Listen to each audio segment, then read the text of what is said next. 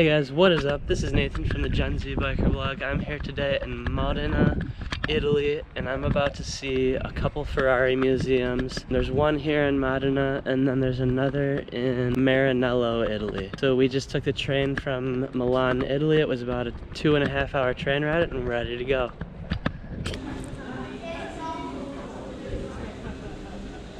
So right now I'm in the Engine Museum at the Enzo Ferrari Museum, and it's incredible just seeing the house that he was brought up in and raised, and some of the engines that he first created. Like the one right behind it only had 112 horsepower, I think it said, but at that time that type of power in an engine was incredible. It was a V12 engine. It was the first he had ever built. So right now I'm actually looking at the engine that was used in the 355 Berlinetta, which I have actually seen on the road.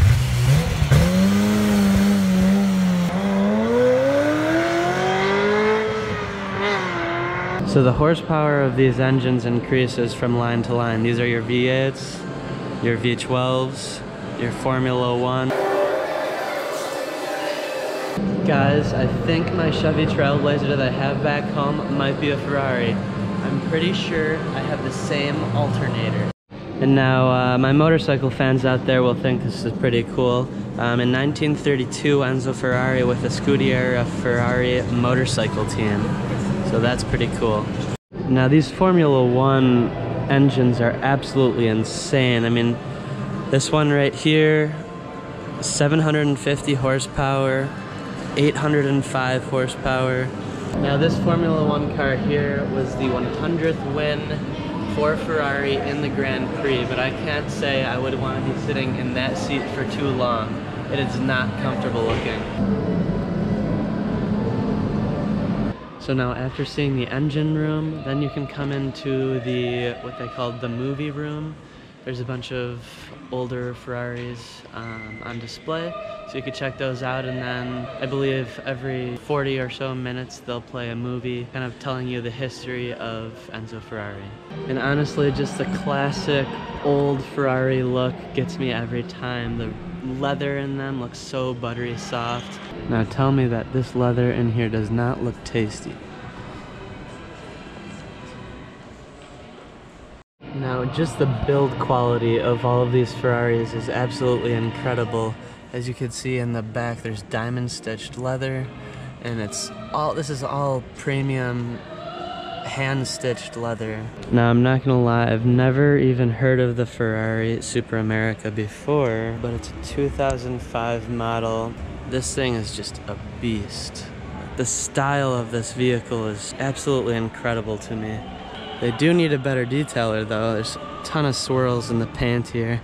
I used to be a professional automotive detailer, so the paint really gets me going here. Now, although I would definitely take any Ferrari if someone handed me the keys, the Ferrari California is definitely my least favorite model out of the entire Ferrari lineup. So now behind me is the 2018 Ferrari SP1. Now this SP1 was a prototype designed to kind of mimic the 1950s Ferrari racing cars, and this was never put into production, but it was just a prototype, but man is it a badass car. Now the aerodynamics of this car are absolutely incredible. You could tell that there's so many weight reduction components to it.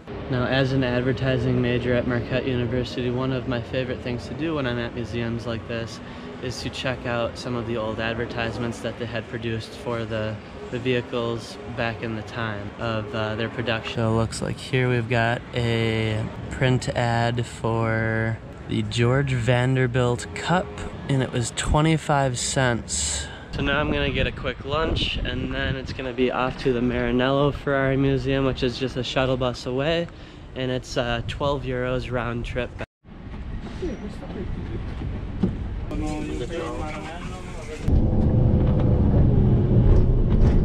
So we just got off the bus, and now we're at the Ferrari Factory Museum.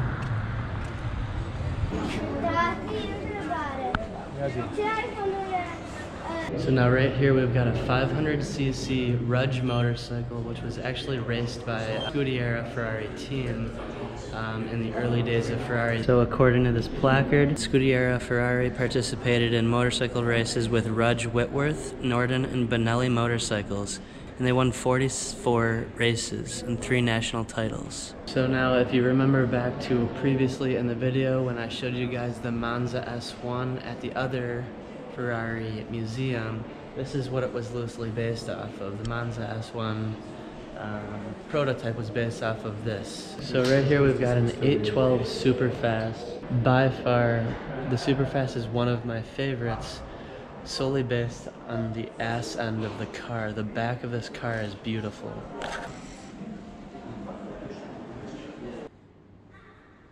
So it's amazing. I consider myself a pretty big car guy, and some of these Ferraris I've never even came across before. For example, this is a Ferrari 340 MM. It's a right-hand drive vehicle.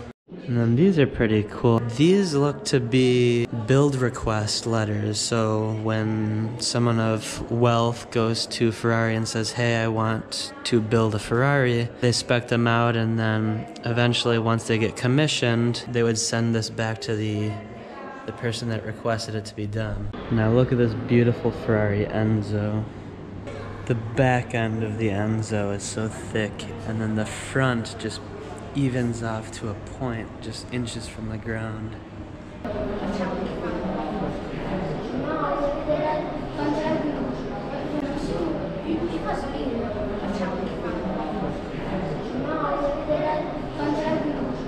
So right now we're in the Driven by Enzo exhibit. Now these cars are cars that Enzo personally enjoyed to drive, and I gotta say, I think the man had some pretty great taste. This beautiful Ferrari 250 GT 2+2, it's incredible. I'm absolutely in love with the interior on this, the bloody red guts. Now talk about a car that was meant for the track. This car is absolutely unreal. Ferrari FXXK Evo. This is loosely based off of a LaFerrari. Now obviously this is meant for the track, but it puts out 1,050 horsepower, which is insane.